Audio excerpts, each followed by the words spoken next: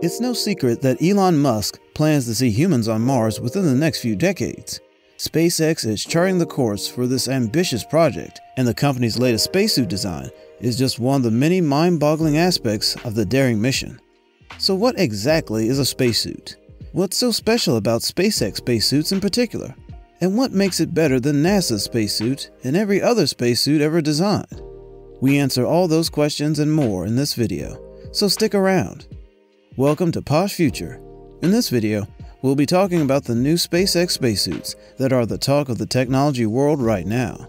Do not forget to subscribe to our channel if you haven't already done that, and drop a like if you find this video enjoyable. A spacesuit is similar to a small spacecraft you wear around your body, rather than an item of clothing. It has full pressurization, crafted with life support systems, and it's likely to look pretty cool. Should the suit fail, however, then you could be sorry. No one has ever died because of a faulty spacesuit, but that doesn't mean current models are perfect. Whether it's for launch into space or re-entry back to Earth, or extravehicular activity, astronauts have never been completely satisfied with the outfits they've always been asked to put on, until Elon Musk happened. The SpaceX spacesuit is a spacesuit made by SpaceX, which stands for Space Exploration Technologies Corp., an American company owned by Elon Musk since 2002. Speaking of Elon Musk, there's something about this man that gets you so amazed, isn't it? Everything he touches becomes gold in technology. The way he fuses art into technology and still manages to make it look easy is nothing short of extraordinary. Anyways, back to the spacesuits. In 2016, Elon Musk contacted the pedigreed designer Jose Fernandez, who worked on costumes for the movies Batman vs. Superman, Dawn of Justice, Tron, Iron Man 2, The Amazing Spider-Man, and Captain America: Civil War, to name just a few of his impressive credits. Musk wanted Fernandez to design the spacesuit, and the mod's designing genius recounts that he initially thought it was for a movie. "I didn't know what SpaceX was, and I thought it was a film," he said. And so it happened that this SpaceX spacesuit design had the superhero feel to it. Well, let's start talking about it from the helmet down to the boots. Mr. Fernandez is fluent in helmets. His design of Thor's and his brother Loki's awe-inspiring helmets are proof at that point. As expected, Musk liked Fernandez's submission of the helmet design, really liked it even. The joining of a spacesuit to its helmet has to be airproof, so that air from the atmosphere will not get into it. The reason for this is that spacesuits cannot use normal air. Air is made up of 78% nitrogen, 21% oxygen, and 1% of other gases. The low pressure would cause dangerously low oxygen concentrations in the lungs and blood, so a spacesuit has to get its oxygen from an umbilical cord or a backpack life support system. With all this in mind, Fernandez designed the helmet to look ovoid, not so heavy and resembling a motocross headgear. The helmet's features include valves, locks, microphones, and mechanisms for retracting the clear face visor, all of which makes the helmet stylish and protective at the same time.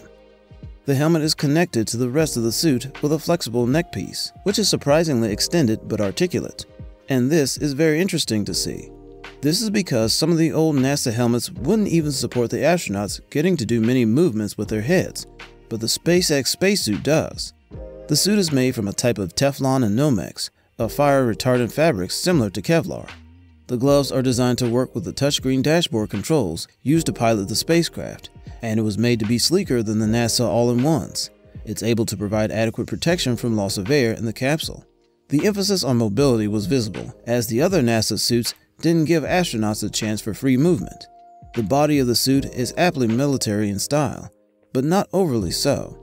The shoulder straps are accomplished with the dark silver piping, tracing the shape, rather than with an actual tab of fabric. And the inset dark silver ground for the bright shoulder patches brings an extra whiff of sleek down military formality, as do the patches of dark silver in the high wear areas of the elbows and sides of the suit, with an emphasis on the joinery again. The formal look of the suit is not an accident, as Mr. Fernandez tells us of how Elon Musk kept insisting on a tuxedo look, saying, "Anyone looks better in a tux, no matter what size or shape they are, and when people put this spacesuit on, he wants them to look better than they did without it. Like a tux, you look heroic in it." Looking closely at the front of the spacesuit's piping below the neck, which forms a kind of necklace that stops slightly above the sternum and just above the suit's emblazoned NASA chest emblem, we can see that the cup-shaped bottom of that necklace is drawn in a much heavier gauge of piping, figuratively demarking where the labels of a tux would sharply outline the bright white shirt underneath. It must be said that the suit wasn't made for extravehicular activity, aka spacewalk, but for the astronauts to stay in the capsule, as the suit will be plugged into their seat umbilicals carrying oxygen and cool air from the spacecraft. The boots were made different from the suit, but crafted from black material to look as if they're connected. These boots have been objects of jokes on social media. A comment read, "When your clothes show that you're going to space and your boots are going fishing." I never understood the boots. These guys aren't going out commercial fishing or working at the steel mill. Couldn't we get them a nice comfy pair of New Balances or something like that? Just saying. Another comment read, "Even if Fernandez will not be winning the International Design Excellence Award for his work on this suit, the spacesuit and its design is nonetheless an awesome piece of work by the seasoned entertainment designer." It is also worth mentioning that Elon Musk and Jose Fernandez worked on different prototypes for 3 to 4 years before finally settling on what we see now. The suit was first tested by humans on the 30th of May 2020.